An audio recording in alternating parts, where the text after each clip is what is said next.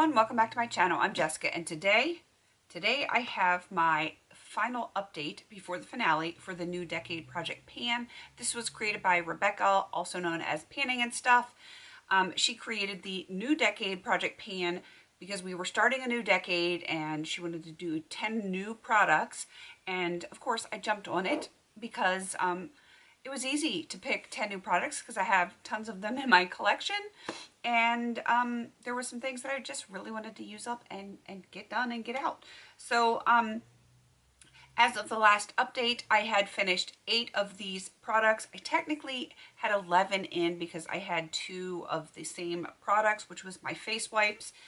So, you know, that kind of gave me a little bit of an advantage because I was working on 11 products, so I could, you know, probably easily get to 10, and I have. I finished 2 more products.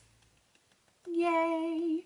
Did I say that it's a year-long project? Yes. I don't know if I did, but it is a year-long project. So yeah, I finished 2 products, and I am officially at 10 for my decade worth of products. The first one is from Sinful Colors. It is the Cosmos nail polish. I do like this color. I have lotion on my hands. I can't even open it. You can probably see some of the windows in there. I use this like to the fullest, and I really enjoy the color. As you can see, it's a really pretty color, but it's a satin, and I was not in love with the finish of it. I like my gloss. I like my glitters. I like shiny, pretty, sparkly things, and it had the color. It just didn't have any of the oomph that I usually like out of a polish. I do have tons more of these types of polish in my collection that I'm going to continue to work on. I wouldn't repurchase this one because it's not cruelty-free, and 2, because it's a satin finish. I did like the fact that it did dry quicker. The satin seemed to dry quicker than like the high gloss like I'm wearing today, but yeah, it's definitely not a repurchase for me, but it was lovely. If you like a satin finish, you probably would like it, especially if you like this color. I mean, it wore okay, but I don't know, it didn't wow me like I was hoping it would. What you gonna do? All right, the other one, oh, I'm so happy this one is done. This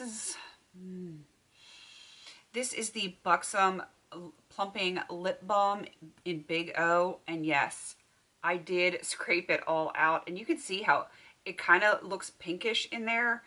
This, when you put it on, it looks like a clear balm, but then it would turn pink. Not my favorite. The formula was fine. Like, it made my lips feel fine. Had just a tiniest bit of tingle, because that's part of the reason why I like Buxom stuff, is because of that tingle. But the color, no, it lies.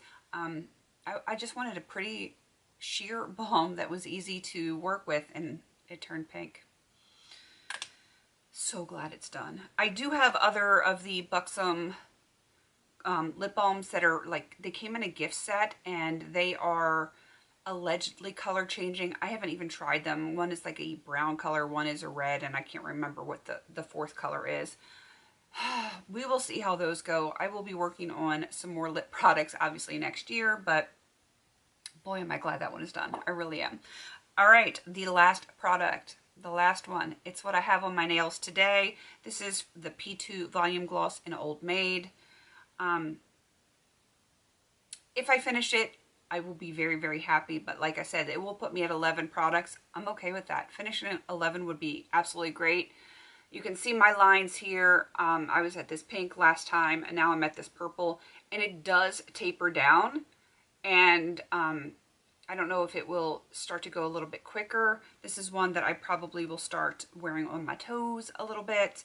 I have a red polish I'm working on, and this one. These are the 2 that I'm probably working on the hardest right now. But I do get bored, so I will kind of switch them up here and there.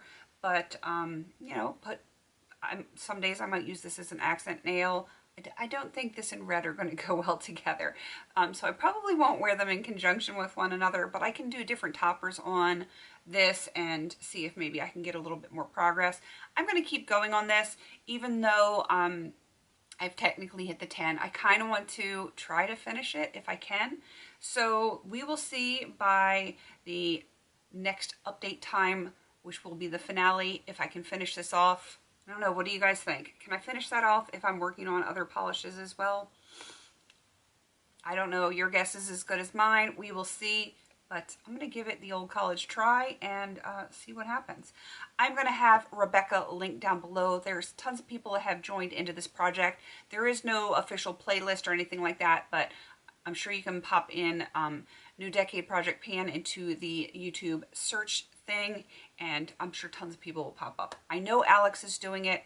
I saw hers the same day I was filming mine, like way back in December, like right before the end of the year. So I know that Alex is doing it. I know there's a bunch of other people doing it as well. So again, I'm going to have Rebecca down there if you want to go check her out. And you should, because she's awesome. And yeah, hopefully she'll come up with something fun to do again next year. Can't be this because, you know, it's not a new decade, but maybe she'll come up with something good. All right, I am going to wrap this up. Please don't forget to like, comment, and subscribe. And until I see you on my next video, have a beautiful day.